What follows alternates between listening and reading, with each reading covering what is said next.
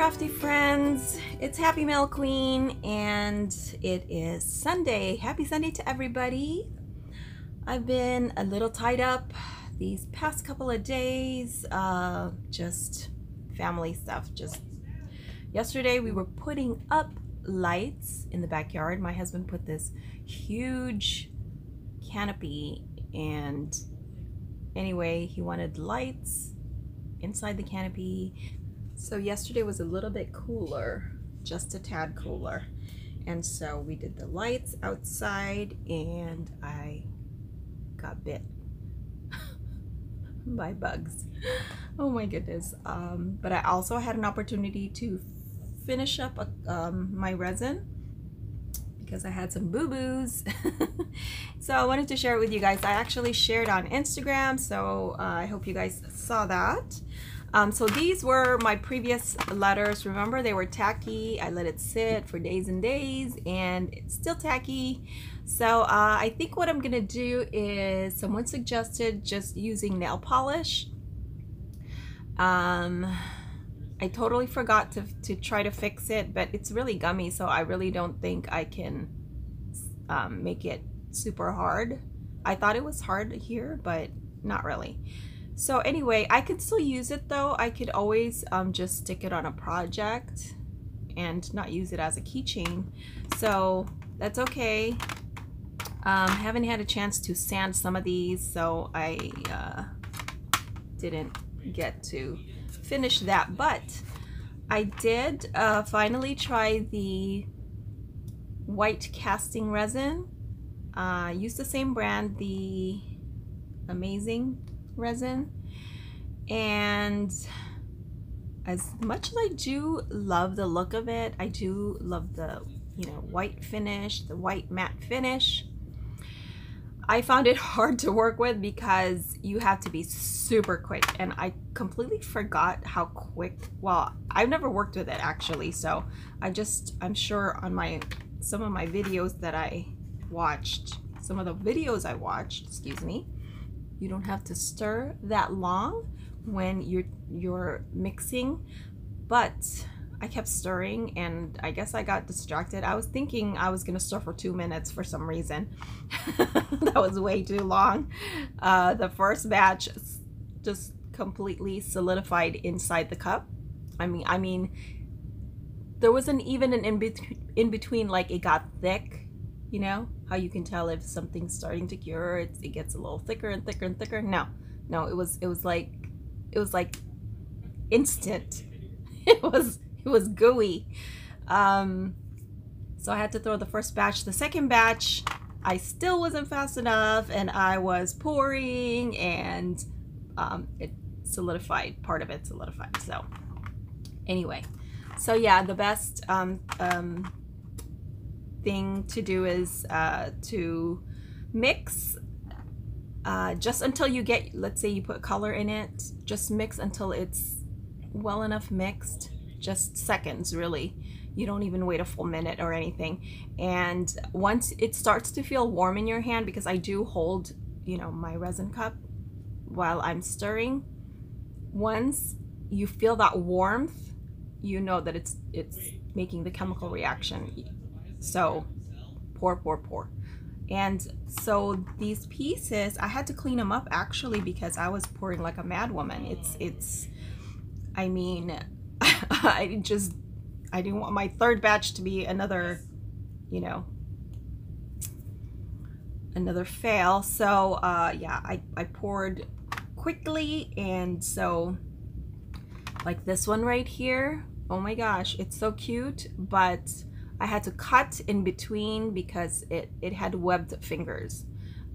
I over poured, and then in the process of when I was cutting, I snapped this finger. So we'll see if I can fix it, but you know, it still looks kind of spooky without the other finger. So anyway, I love the mold on this one. Okay, so what I learned also, because well, I'll get to that in a minute. What I learned is when you use the clear molds, you're gonna get that nice shiny finish here. You can't tell with this one. I'll show you the owl. So do you guys see you get that shiny finish? It seems that it's with the clear molds. When you have the color molds like these, they do not come out shiny. They have a matte finish. So when I did this carousel horse, I thought it was because I put this white pigment. Oh, I can't pick it up. I thought it's because I put the white pigment. Because see the back? It was nice and shiny. But it's the mold. So yeah, it still came out pretty because I put glitter on it. But I do prefer the white because I was thinking I'm gonna paint it. I did clean this up quite a bit. I really worked on it. There's still some pieces right here, but I have to get that with my tool, with the sanding tool. But yeah, I think it came out really, really cute and looks very professional once I have it cleaned up. I just don't have the teeny tiny brushes to you know, get all the areas that need to be colored. I don't know how I'm gonna exactly color it yet. I've never really colored resin. I've colored I have other molds. I'll have to show you guys that. Older molds when I used to do. Wait, it still came out super, super cute. And some of them I might just leave as is. You know, the donut, I'll color. So this one is with the Frank Garcia molds right here. Hopefully you guys can see that. And then these two were the shiny molds. And then these, is it shiny? No, this isn't shiny. These ones were the cameo. One of my later molds, this one right here. So it comes out matte. But remember, I wanted this one. I had to clean this one up too. For this one, I totally over poured. As you can see, it's twice as thick as it should be. Here's the apple one that I really like too, the spooky apple. Really cute, but again, I have to clean it. So one tip, and I don't know who it was that I was watching, because I've watched so many resin videos, but or people doing resin.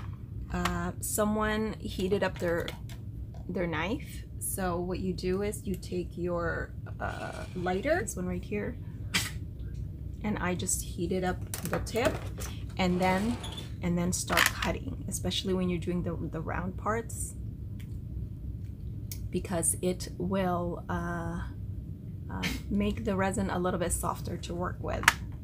So that's just a tip. That way you don't do what I did here and it snapped off. Okay, so there's one thing. I made more letters. So, and I also have the other mold that I forgot to bring up, but I did the spider mold, and the spider mold looks like this, but it's two spiders. And I thought these came out super cute. So this is gonna be really fun with my Pastelloween projects. Again, I had to clean this up because I over poured. So that was the theme of the day. I over poured. Nothing got tacky. Nothing got tacky. Everything was nice and hard. So I did the mixing right this time.